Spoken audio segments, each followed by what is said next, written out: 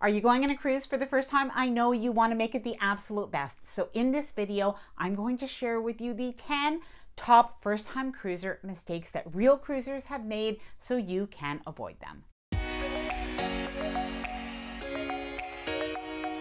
Hi there, I'm Ilana from the website lifewellcruise.com. Welcome back to my channel. Now, you know I love to share cruise tips, and I especially want everybody's first cruise to be as good as possible. And of course, once we do something once, we always know what we would do differently the next time. So what I did is I did ask in my Facebook group, and I really appreciate all of the responses. I asked people for their first-time cruise mistakes, what they would do differently if they were to do it again. And then I compiled all of those comments up. They were over 400, and I kind of broke them up into the top 10 themes that kept coming up, and I included as well some that were a little bit unique that I did think really are worth paying attention to. Now, before I get started, I did want to mention two things. Firstly, if you've cruised before, please share your wisdom. If you have made some mistakes, either the ones that I mentioned in this video or other ones, please leave them in the comments below. I absolutely know that they are going to help people. And secondly, if you like this video, if you find it helpful, informative, or enjoyable in any way, then please do give the video a big thumbs up. I really do appreciate it, and please subscribe to the channel if you haven't done so already. Let's get started. Number one, not eating in the main dining room and eating most of their meals in the buffet, even in the evening. Now, a lot of people said this was a mistake because, well, first of all, they actually thought that the main dining room may not have been included in the price of their cruise. So then definitely when they found that out towards the end of the cruise, they were disappointed that they missed out on all of that great dining room food, all of the amazing service. And other people said that they sort of thought if they wanted to stay casual, that they needed to eat in the buffet and that they couldn't go into the dining room. Maybe they wouldn't be well dressed enough. And when they took a look at some of the people coming out of the main dining room, they thought we would fit in just fine. Number two, not researching the cruise ship or the cruise line enough. Now, some people said they really did think that all cruise ships were kind of the same, and even all cruise lines. But even within cruise lines, people said that they didn't really pay attention to what the size of the ship was, or if a ship was one of the newer ships or one of the older ships, realizing once they got on that all of the things that they saw, maybe in the cruise line brochures, or probably more likely on some of the videos that they saw on YouTube or on some of the advertisements or even on the website, that smaller ship just didn't have all of those activities. And once they got on the ship, even though they had a good time, they regretted not doing more research into their cruise ship.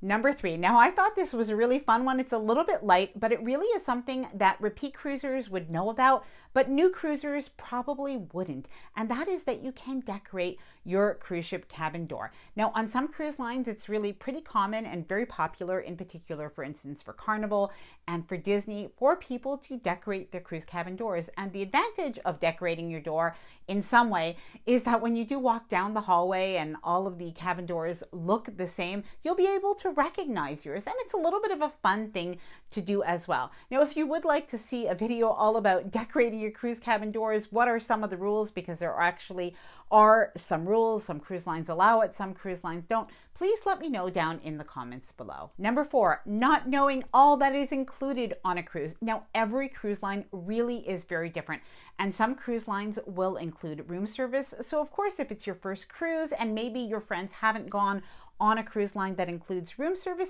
you wouldn't really know about that. Or maybe some cruise lines include the gratuities. For instance, like Celebrity, if you've booked with the always included, which is most of the time when you book with Celebrity nowadays, well, your gratuities are actually included, so you won't have to pay extra. And it really is something good to know what is included on your specific cruise. Number five, forgetting things at home. Now, packing for a cruise is really unlike other vacations because once you're on the cruise ship, it really is hard to get things that you may have forgotten at home. Now, some people said the things that they forgot to pack were medications. Obviously, that could be a big problem. Other people said it was seasickness medications, or even maybe to bring sea bands, things like that. So you definitely want to make sure that you do bring that on a cruise.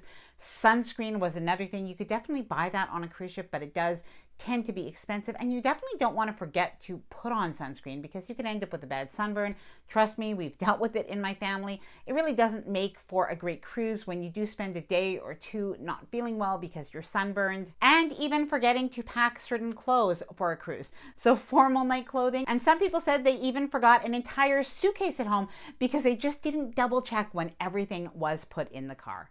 Now, if you do want to make sure that you stay organized and you're interested in cruise packing lists, I do have the Ultimate Cruise Planner. This is a 47-page downloadable, printable cruise planner that really includes everything that you could need for planning your cruise from the time that you book your cruise all the way through disembarkation. Now, what I will do is I will leave the information about the Ultimate Cruise Planner linked down in the description below in case you do want to check it out to see what's included. Number 6, leaving from a cold cruise port in the winter time. Now, this is a really good one, especially if you haven't booked your cruise yet, is to really pay attention to what is the weather like at your embarkation port. So of course, when you leave from Florida, which is really common in the winter time, you're going to have usually that hot weather when you do leave. However, if you leave from New Jersey or New York, chances are you're going to have very cold weather, and you may have rough seas as well. Now, some people said that you even get this from Galveston. I apologize if I'm mispronouncing that. I tend to do that, but you can expect maybe some rough seas from there as well. So it really is something to think about, especially for your first cruise. Number 7, drinking too much and even eating too much. But many people said they were just having such a good time, especially on the first couple of days of their cruise, that they really just drank way too much. And if they could do it again, they would definitely hold back a little bit. They would pace themselves a little bit. Even if you have the beverage package, there is no reason to absolutely get your money's worth in the first couple of days. You will have that for the entire cruise. Number 8, a lot of people avoided attending the cruise port shopping talk. So consider yourself warned. This is something a little bit small, but at the same time, it could really be a time waster, especially if you go for more than one port. So you might as well know what this is all about. So the port shopping talk, oftentimes what they will do is they will let you know what some of the best deals are in the cruise ports. So this could be something good. They will also sometimes have a coupon book to sell. And sometimes what they will do is they will kind of let you know that if you go to some of the VIP stores, you can go on a kind of a little bit of a scavenger hunt trying to collect charms or use up coupons to get little free souvenir items that oftentimes really aren't worth much. And a lot of people said they kind of felt that they kind of wasted their time on that, and they did regret it, and they definitely would avoid it and tell others to as well. Now, if you've gone to the port shopping talk, please let me know your thoughts on that waste of time or something that you would go to again. Number 9. Now, this is really important if your first cruise is going to be spent sailing with other people or maybe even on a group cruise. And the regret people had, or the thing that people would do differently, is they would have worked out the things that they were going to do together and the times that they maybe would do things apart, because some people felt that when they went on that group cruise or they sailed with family, that the expectation was they were to do everything together. So not just dinner at nighttime or maybe some excursions, but really have to consult each other about every little thing they did on the cruise. And they really didn't like that. So if you are going on a group cruise or if you're sailing with friends or family, make sure that you do talk about that, and you really do want to have some autonomy on your cruise. Otherwise, you might regret it. Number 10, excursions. And this one was either planning too many excursions or not enough excursions. Now, some people said that there is nothing worse than getting off at the cruise port, realizing you have planned nothing, there's nothing to do nearby, and feeling like you kind of wasted a day. So people really said that they felt that they should have just planned more for their cruise ports.